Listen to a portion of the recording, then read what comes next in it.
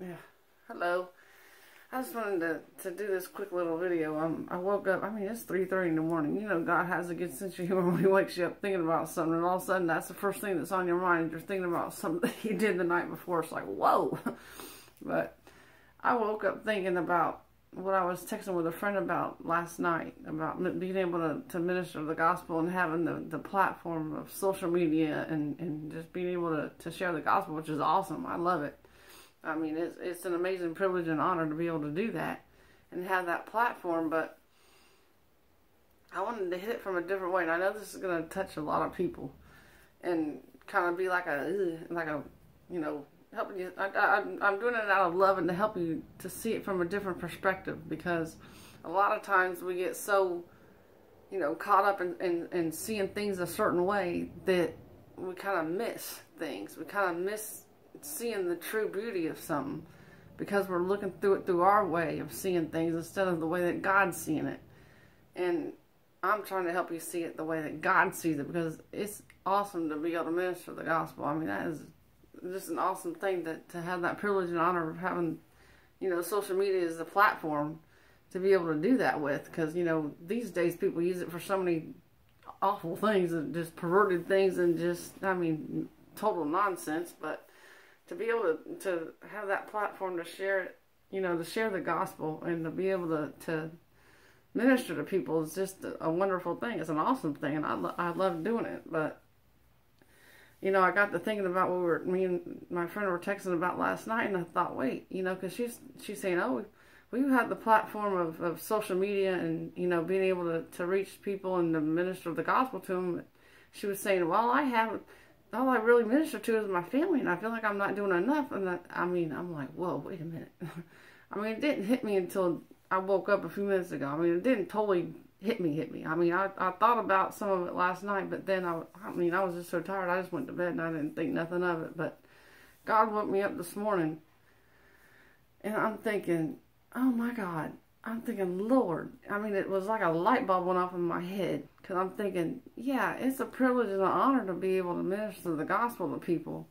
But what people fail to see sometimes is the true beauty of seeing somebody transform. To see, having the honor of you know, being able to see the transformation of somebody's life as it happens. Not just, you know, not that I don't like hearing testimonies. I do. I love it. I love hearing people's testimonies. But the point I'm trying to get to is, you know, when people, you know, like she was saying that she only has, you know, her family to minister to. I'm like, wait a minute. I'm like, she's not seeing the true beauty of this. This is an honor, because you know, God doesn't, you know, pick everybody to minister to their family. He only picks a selective few to do that, because only a selective few can do that. That takes something that not everybody has, to be able to minister to your family. It's one thing to minister the gospel, you know, to other people, but when it comes down to your family, it's a whole different ball game, because you're dealing with people that, you know, you see all the time, that know you and know who you are, know, you know, your lifestyle and know different things. You know, they're more closer to you. You know, they're not like, you know, somebody that you're just ministering to like I do online, but, you know, it's your family, and you're actually being able to see the hand of God on their life and see the transformation as it happens, as the process happens.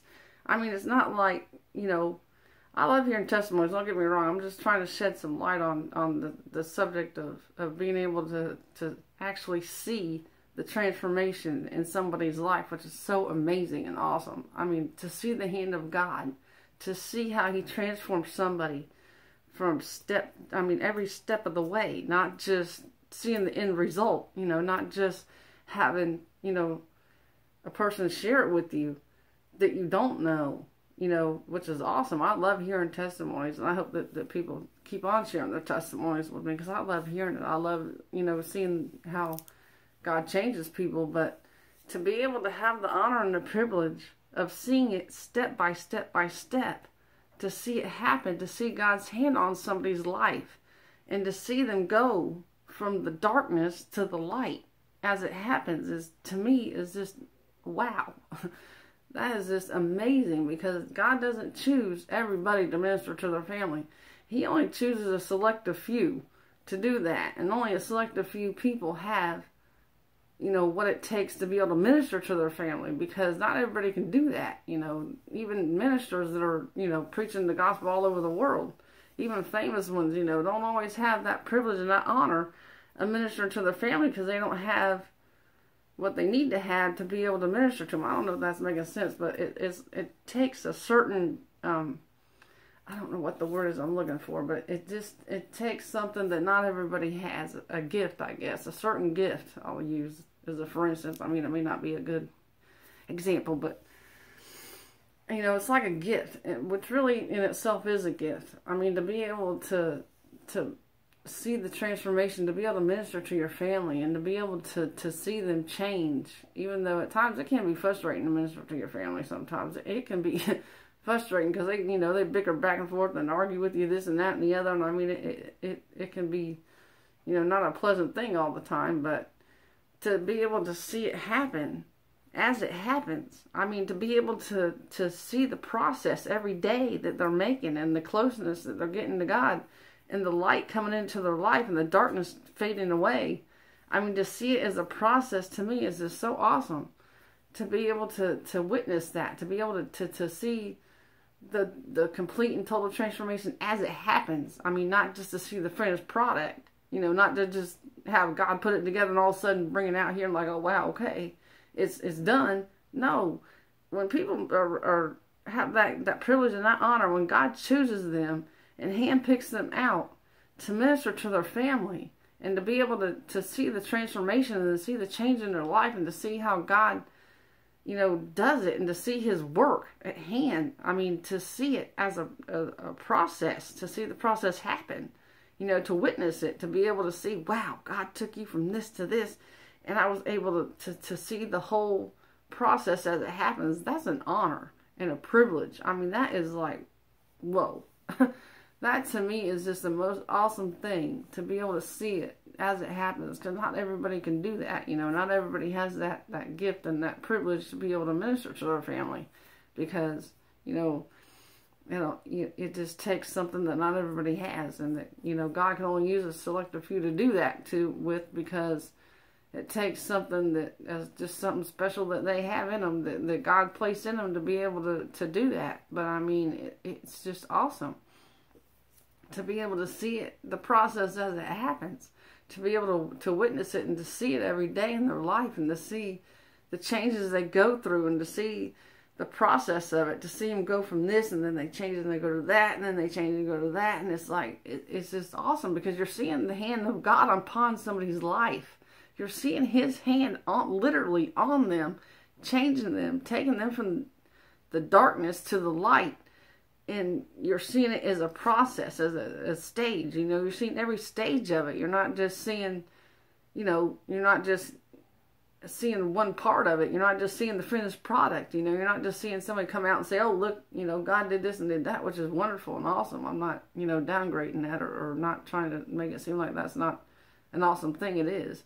But to me, to be able to see it happen, and as it happens, to see God's hand literally on a person's life, and to see them change as a process is just awesome, because you know, that's just showing you how God works and how God does things. And to me, it's helping you see God in a different light, because you're seeing His work at hand. You're seeing how He does things, how He, you know, places people in their life, or He'll change something, or He'll put a new idea in their mind, or He'll, you know, take something, remove something from their life that they were doing that they shouldn't be doing. And He's giving them a desire to do something else. And you're seeing it as a process. You're seeing it happen. And you're seeing it, you know, as it goes along in stages until you get to the finished product. And then it's like, wow, I had the honor and the privilege of actually witnessing this, actually seeing this as a process happen, and see this person's life change, and to see my family's life change, and to see them get snatched out of the enemy's hand, placed into God's kingdom, is just, I mean, there's no words to describe how awesome that is. It's just, it's an awesome, awesome thing. But I think a lot of times we kind of overlook that. People overlook it, and they don't see it for what it truly is. They don't see it for the truly blessing it is. I just wanted to shed some light on it because I'm like, I mean, I woke up and it was like a light bulb went off in my head. I mean, that's the first thing that hit my mind is what we were talking about last night, what me and my friend were talking about last night. And I thought, Lord. And I just went right into prayer. I'm like, Jesus. I'm like, Lord, please help her to see the awesome privilege that she has to be able to minister to her family and to see, witness the change in them as it goes, as it happens. I mean, it's awesome. And I went right into prayer because it just was like heavy on me. And I just started praying. I'm like, Jesus, just please help her see. And, you know, not just her, but other people that I know are in that same situation. Because I know a lot of people are. And a lot of people, you know, you don't see it as a true privilege it is. And I just want to shed some light on it and help you to see that it is a really honor and a privilege to be able to do that. Because God don't choose everybody to minister to their family. Because not everybody can. You know, it takes a certain, I don't know if I want to say gift, or it just takes something that not everybody has. You know, only certain people have that in them to be able to minister to their family and to be able to, you know, put it in a way that helps them see who God is and helps them to see His love for them and helps them to see things as they need to see it and to pour His love on them and to pour His, you know, pour who He is on them so that He can change them from the inside out, because that's how God does. He changes a person from the inside out. And to be able to witness that, to be able to see it as it happens, and to be able to witness it, to me, is just awesome. Because, it, you know, like I said, not everybody has that honor and privilege, but I just woke up with that so strong on me, I had to share it. I mean, it's just like, wow. I'm like, Lord. I mean, it's just so funny. Because I woke up and I'm thinking, oh my God. I mean, it was like this light bulb was went bling right in my head. And I'm thinking, wait a minute. I mean, that's the first thing that popped in my head. It was so funny. The minute I opened my eyes and woke up, I thought, Jesus, why do people, I mean, I'm like, how can people not see this? How can they not see what an honor and a privilege it is to be able to minister to their family and to their loved ones? And I'm like, Jesus. And it just weighed on me. And I'm like, I've got to share this. I've got to shed some light on this subject and kind of, you know, bring it out there so that people can see. So don't think that, you know, don't see, you know, if you are one of the selective few that are able to minister to your family, don't see it, you know, as like a drag or just a thing that's not fun to do, or, you know, don't see the negative side of it. See the positive side of it. See it through God's eyes, through His lens. See it as a privilege and an honor, because it truly is. I mean, see it as an honor. Think, wow, I get to minister to them. Not only minister the gospel to them, but to see it change them. To see God's word at work. I mean, to see His word actually work, and see somebody actually putting it to work in their life. Because His word does work. Don't get me wrong. His word works. We just have to work it. We have to put it into action. We have to put it into practice in our lives for it to work. Otherwise, it's not going to. I mean, you can't just sit it on the shelf and let it gather dust and expect it to change you. It doesn't work like that. You have to dig into His word and let it transform you. Let it change you. Let it, you know, do what only God can do through it, is changing you and transforming you into the person that He's called you to be. But I just wanted to shed some light on this because it was so heavy on me. And I'm like, Jesus, I gotta somehow get people to see this from a different perspective, to see it from a different way, to shed some light on it and help them see what an honor and a privilege this is, to be able to minister to your family and to see the transformation in the process. I mean, not only just ministering to them, but you're seeing it work. You're seeing it happen. You're seeing the change. You're seeing God's hand on them. And it's just like, wow. I mean, there's just no words to describe how awesome that is. I mean, it's just amazing. But don't, you know, those of you that have that honor and that privilege, you know, look at it from a positive side and look at it from God's perspective, you know, from His way of seeing it. See it as an honor and a privilege that it truly is, because you're seeing the transformation in their life. You're seeing them change. And you're the selective few that God has chosen.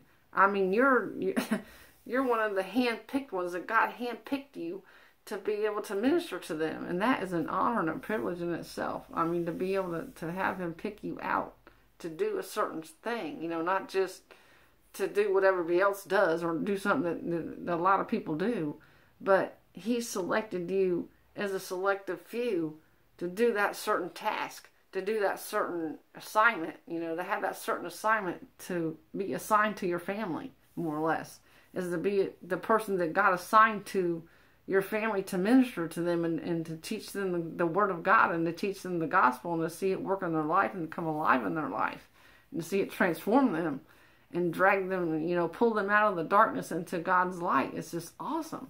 That's the most wonderful thing, to be able to see it, the process of it. I mean, it's just, there's no words. There's no words to say how awesome that is. I mean, I love it. I love being able to see how God transforms people, but I don't always get that privilege because, you know, I don't always get the privilege of ministering to family all the time, and I don't always see, you know, what the selective few see, to be able to see them transform and to see them change. You know, I mean, I have the social media platform, which I'm grateful for, and I'm thankful to God for every day. I mean, I'm so thankful and grateful that I have this platform to be able to minister to people and get God's word out. But to be the selective few to minister to your family, wow, that's such an honor and a privilege. I mean, it's just amazing to be able to be the one to see your family members get saved, to know that you were the tool, you were the tool that God used to save them, to bring them to salvation, to bring them out of the darkness into God's light. I mean, there's just no words to describe how awesome that is. I mean, to be the reason for their salvation, more or less, to be the person that God chose to get them saved and delivered from the darkness and snatch them out of the hand of the enemy and bring them into God's kingdom, and know that in heaven you're going to have an awesome reward. I mean, that in itself, to me, the reward in itself, I mean, honestly, to me, I mean, God rewards people, don't get me wrong. We have plenty of rewards in heaven for the work that we're doing on earth. But to me, the true, I don't even know the words, it's just an awesome thing. But the true gift, I guess, the true gift of being able to minister to your family is being the one that God chose and to see the transformation. To me, that is just in itself a gift enough for me. I mean, it truly is. I mean, just to see the transformation and to see them change and to see what God done in their life, to see the awesome process of it is just, to me, a gift in itself. That's a reward in itself. I mean, that's like a mega reward to me, to be able to see that and to be the one that God chose to bring them unto salvation. I mean, whoa. That is just awesome to have a certain person. I mean, not just, you know, many people, which is an awesome thing too. Don't get me wrong. I'm not trying to say it's not. It is. But I'm trying to shed some light on those people that God has chosen to minister to your family. Don't see it as a negative thing. Look through it, you know, begin to see it as a different perspective. You know, see it through God's eyes. See it the way that He sees it, because He's seeing this life that He created, and you're having the awesome privilege of being able to minister to that life, to breathe life into it, if that makes any sense, to bring true life into it, I should say. Because really, true life, you don't have a true life until you come to know Christ. But once you do, and to be able to be the person that God chose to bring that person into life is just awesome. I mean, it's just, to me, a reward in itself. To me, that's all the reward I would ever need, really, is to see how God transformed a person and how He changed them and how I was the one that He chose to pull them out of the darkness into His light. I was the vessel that He used to bring them out of the devil's hand, to snatch them out of his hand into His kingdom, and to be able to be the one that God chose to save a soul. I mean, not just many souls, but a soul that's in your family, a soul that you're connected to, that you have a connection with, that you see all the time and you're around all the time. I mean, that's just, it's awesome. I mean, it really is. I just wanted to shed some light on it and to kind of help you see it from a different perspective, because don't see it as something negative. See it as an awesome thing. I mean, an awesome privilege, and it truly is, to be one of the selective few that God chose to do that. I mean, it's just wonderful. But anyways, I just wanted to share that and kind of shed a little bit of light on it and kind of help people see it from a different perspective, because it was so strong in my heart this morning when I woke up. I'm like, oh Lord. And it's like, I was tired and I woke up and I thought, Jesus. I mean, it's so funny how that just popped in my head. It was like a light bulb went off. It's like when you go in a dark room and you turn the light on, all of a sudden you can see what's in the room. You can't see what's in the room until you turn the light on. And it was like, wow. I'm like, Jesus. I mean, that's all I can say. I'm like, Lord, help those people shine. Help those people to see the awesomeness of being able to minister to their family. I mean, that's just, wow. There's nothing like it, to be able to see the process of it happen. But anyway, I just wanted to share that real quick and to kind of shed a little bit of light on and to pray and hopefully help you to see it from a different perspective and to see it from a different way. But I'll just end it in a prayer and pray for those that have that privilege and honor. Father, I come to you in the mighty, mighty name of Jesus. I thank you, Lord, for everyone that is a part of my ministry. Lord, I thank you for blessing them first and foremost, Father. I thank you for moving in their lives. I thank you for transforming and changing them into the people you called them to be. I thank you, Father, they're blossoming into beautiful flowers, Father, that they are just blossoming into who you've called them to be. And I thank you for each and every one of them, Father. I thank you for them. And I pray your hands upon them, that you change them and transform them, Father, not just them, but their family members that may not be saved, Father, that may not know you. I thank you for their salvation, Lord. I thank you for moving in their lives and for just being there with them, Father, and those that are going through tough times and going through the fire, Father. And I just thank you that they come out of that with the victory, Father. I thank you that they see the victory that they have ahead of them, Father. And that they don't give up and they don't give in, Father, but they fight. And they keep fighting the good fight in faith, Father, knowing that you are with them every step of the way. And I pray, Father, for those that have the honor and the privilege of ministering to their families, Father. I thank you.